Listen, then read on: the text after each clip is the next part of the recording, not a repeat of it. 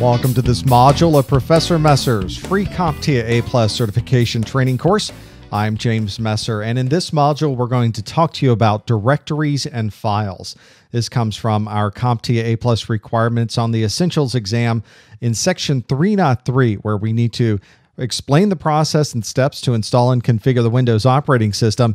And we need to know about file systems, we need to know about directory structures, and we need to know about the files themselves. So this is really going to get into a lot of details about understanding when we put a file on a hard drive of an operating system, what's really happening there. We're going to see all of that in this module. Before you can save a file onto your computer, before the operating system can read and write files, you need a file system. So let's start with what a file system happens to be. When we do a format command, when we initialize a hard drive for the very first time, it has to be formatted with a very specific file system. We are essentially creating a foundation that we're going to put everything on. The entire computer and every file on there is going to use this file system. So this becomes pretty important to us. Now, whenever you have an operating system, it's expecting this data to be written in a particular format on the hard drive that is this file system. And it has to be a file system that the operating system recognizes. Not all operating systems will recognize all file systems. You want to be sure if you're on a system that is sharing certain data across drives that you are using a file system that all of the different operating systems know how to read information from at a minimum, and hopefully also write information to. Very common formats is the FAT format, the file allocation table format, and FAT32. These are very open formats. They've been around a long time, and many operating systems can both read and write data to a FAT32 file system. So there are some operating systems that can read and sometimes write information to other file system types. NTFS, for instance, is the NT file system that has been made very popular in Windows. Not all other operating systems can read that file system. Some operating systems can read that file system, but not write to it. So if you're in this situation where there are multiple operating systems in use, make sure you check with the operating systems you're using and see what file systems are available so that when you initialize or you install an operating system for the first time, you've chosen the correct file system to use. Why would you have so many file systems to begin with? Why don't you just choose one and we'll all decide on the same file system? Well, we can't make things that easy in our particular industry. And the reality is that some of these file systems started off many, many years ago to perform some very basic functions. And as we have evolved and our computers have evolved and the way we use them has evolved, we've needed additional capabilities. And so we've created new file systems with those additional capabilities. If we look way back into the 1980s, we can see that one of the original PC-based file systems was one called the File Allocation Table, or FAT. And there's been an update to that in Windows 2000 and newer. There's something called FAT32. And when we talk about FAT, if you ever hear anybody talking about a file allocation table file system and they just call it FAT, they're probably these days referring to FAT32. It's pretty much everywhere these days. The FAT32 allows you to have large volume sizes. The file allocation table, the original one, wasn't really thinking that we'd ever have hard drives this big. It was never designed for those sizes. So you can now have files in a FAT32 hard drive that have a file size of 4 gigabytes.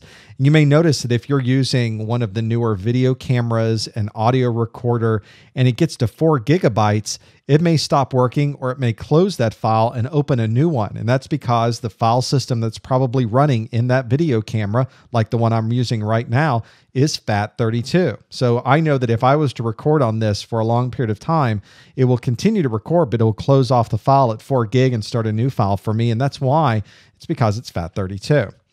The modern file system in Windows is something called NTFS. That stands for NT file system, and it's on really any modern version of Windows that you'll find, from Windows NT all the way up to Windows 7. NT file system is one that really brought quite a number of improvements right to the operating system and the way that we store files on the hard drive. Some really good examples of that are things like file compression. In NTFS, I can tell the operating system anything I put into this directory, just compress it automatically. And although although it takes a little bit more overhead to store that file and retrieve that file, you're using a lot less disk space. You're crunching that file down and compressing it while it's stored on your hard drive. It's just built into the file system. You don't have to do anything manually. You don't have to remember every time you save the file that it's compressed. It does it for you. Encryption is another good example of that. Let's take a file and encrypt it and store it on our hard drive. And whenever we try to retrieve it, we're going to need the proper credentials to be able to decrypt the file that's there. There's other things as well, like symbolic links and large file support and some security and some recoverability options and capabilities where we can have multiple hard drives work together. There's a lot of different versions of NTFS through the years, but if you're using an operating system from Microsoft that's any one of these Windows operating systems and you really want to make the most of the capabilities of that OS, you want to consider using NTFS. Now that we're ready to store files on our hard drive, we've created a file system that we like. We need to be able to organize things. You just can't take every file you have and throw it onto a hard drive and everything's just out in the middle of nowhere. You need, just like you have in your office, separate it out and organize it into folders. This directory structure functionality that we have within Windows allows us to do that. You can see that you have a hard drive, and underneath that hard drive, you have these subdirectories. In Windows, we call those folders. And you can see where we have these folders, and just like you would have things that you would put into a physical folder, you could store files in physical folders here. So this allows us to really take a lot of information that would have been all over the place and logically lay it out. Have a folder for your music, have a folder for your pictures. And of course, I can have a folder within a folder within a folder, which isn't necessarily something you do in the real world, but with Windows, it makes it very easy to do that. Whenever we start working in these folders and putting information in there, you'll notice there are a number of folders on your computer that are just there automatically that you didn't put there. Things like program files, things like Windows. Some of these are system folders, some are application folders. Do not delete things that you don't know what they are, because you will create problems for yourself. If you went in and said, oh, I didn't put that Windows folder there, let's remove that folder, you would be deleting the operating system from your hard drive. And those types of problems happen all the time. You'll get a phone call for support where somebody's gone to the root directory of their hard drive and they just deleted things, not realizing that the information stored in some of those important folders was really, really important. When you start looking at your hard drive, there are a number of things that you're going to see all the time. One is the name of the hard drive, or the way that we designate what volume that we would like to access on your computer.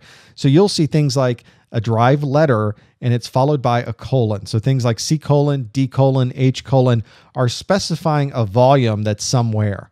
That volume may be a hard drive on your computer. It may be a CD-ROM or a DVD-ROM. It may be a volume that's somewhere across the network.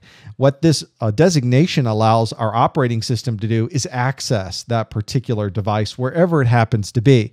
And it knows that every time I type a C:, I must be referring at least to that volume that is part of my hard drive, and anything that comes after that C:, is specifying a folder that's within that particular volume. So anytime you see a drive letter and a colon, it's referring to that volume wherever it might be. There are also slashes that are very important. And on your keyboard, if you'd look, there is a / and there was a backslash. The / is at the bottom right. It's usually next to your question mark. It's different depending on if you're on an international keyboard or not. There's also a backslash, which is generally just above your enter key. These are very different things. They look very similar, and sometimes it's confusing to know exactly when to use them, so I thought we'd go through that. A backslash, just above your enter key generally, is used to designate directories and network shares. So in Windows, whenever you're specifying a directory, your directories are always separated with a backslash. It's a little different if you come from a Linux environment where it's exactly the opposite. It's a /, isn't it? Well, in Windows, it's a backslash. It's been that way since the DOS days. If you are using the /, then it's anything but that in Windows. It's a slash that's in a browser. We use the /. If we're doing other things in our operating system that have nothing to do with directories and nothing to do with network shares, it's probably the / that you're using.